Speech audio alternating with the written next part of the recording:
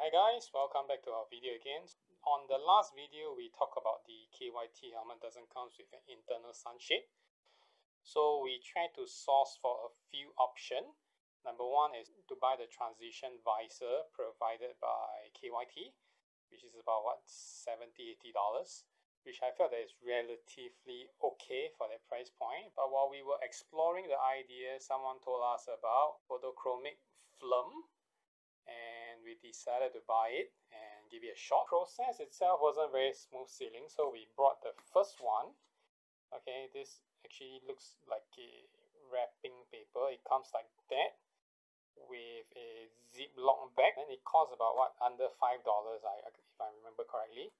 So first off, when they delivered here, we know something is not right. This is just a basic film. It's not photochromic. We will test it out later. So we reordered another more expensive one, which is finally here. It comes in a tube. Everything sealed. Is much smaller in terms of quantity. This is about 100 cm and this is only A4 size, and this one costs about, I think if I remember correctly, is about $10, double the price, but it's definitely good enough to cover the whole visor. So what we gotta do next is we gotta take this out and then to let you see what will happen to this film when it's under contact with UV ray. Okay, so before we head out, we gotta remove this visor from the helmet to clean it and then to apply onto the film. So from my understanding, removing it is quite easy because it doesn't require any tools. So you will see this, and then all you need to do is pull and take it out. Okay, something like that. Okay, done. So we gotta clean this, and then we gotta, okay, so we have taken it out. Alright, so we came outdoor and then seems like a cloudy day. So we find a spot and wait for the sun to come out and try it out. And we also brought a white t-shirt to do a contrast of the before after. So first off, we set off the white t-shirt and then we just put this here. Okay, this is not covered by any means. Okay, as you can see, if we take one part out, this is not covered. So this is the current gradient of that film.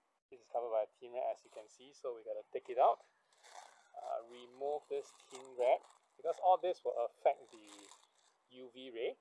Okay, so we have lay them out and then we will see how. We also draw out half a tube of it so we can compare the contrast later on.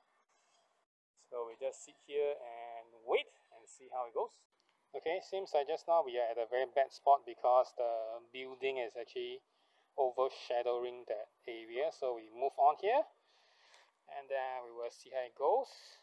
Okay, after 3 minutes now, and we were just looking at this. So you see this one has no change to it at all. You can still see that it's pretty much very clear. Okay, we take it in the shape. So you can see that this has no change at all, this cheap one. And this is the one. Okay, you can see that it's darker here versus here. Okay, the tone. And here, I would say by not much. So we will just go ahead to apply this on our visor and then put it out onto the test again and do a time lapse and see how dark it can get and how long it will take. Alright, let's go.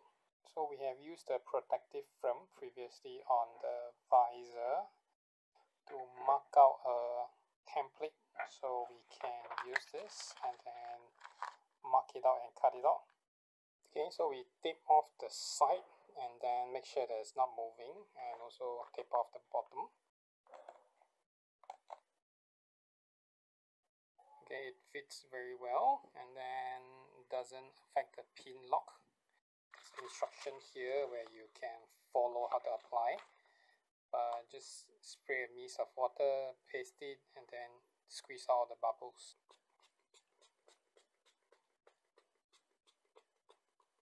Yeah, I always have difficulty doing this, peeling the film off. Will take some time here. some water into it. So when doing the adjustment, it will be slide over.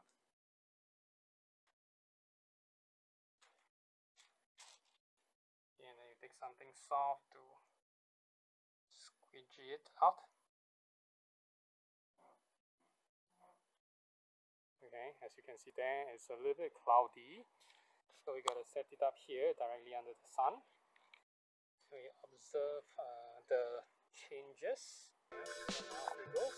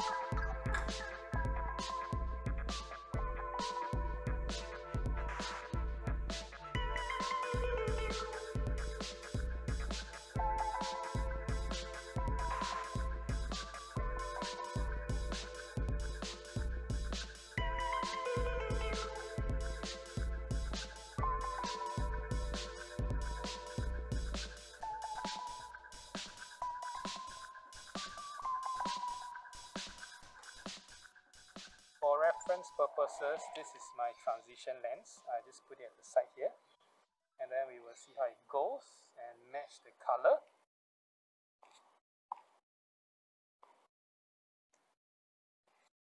Okay, it seems like this is the darkest shade you can get, and no change at all.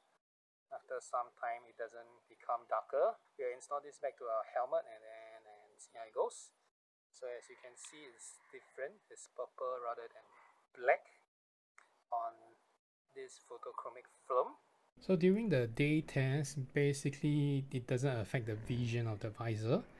The transition actually takes on at a very, I think, gradual pace that you cannot spot the difference. If you're very used to transition lens, that's nothing very new to you. It will just slowly turn darker. And in fact, it's very comfortable, especially on a hot sunny day. We also realized that it actually helps to control the helmet internal temperature. We don't feel that hot if we are riding towards where the sun is shining towards you. Generally, we can say that it's a very pleasant experience. It doesn't obstruct any of your riding or viewing experience. I would say that we give it a 2 thumbs up. This is generally as dark as it can go. So I can see the difference between the sticker part and the non-sticker part. So we will also try this at night and see how it performs. And then we will do a conclusion on this solution, whether it's a good one and affordable way to go, or better to just change a transition visor. So we just came back from the ride. So this is how it looks from inside. So it's still perfectly okay. Okay, so we are here in an open area, so it's not very sunny right now, but it's still decent amount of light. So what we gotta test here is once it becomes maximum darkness, I can tell this at its peak now, how it will look inside. Okay, so this is without visor, this is how it looks like. So this is how it looks.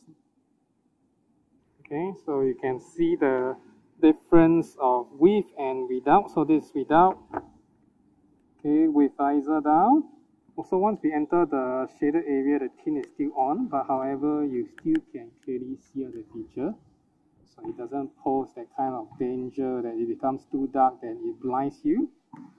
So as you can see here, that even if it's in the darkest mode, you still can see what's going on outside. So clearly it doesn't pose the danger of that it will blind you once you enter a tunnel or you exit out from a tunnel. So as you can see, it's already nightfall now, so we want to try out the photochromic film. And during the night, the film doesn't really obstruct anything as well. You basically see something slightly darker, not to the extent that it's a deal breaker.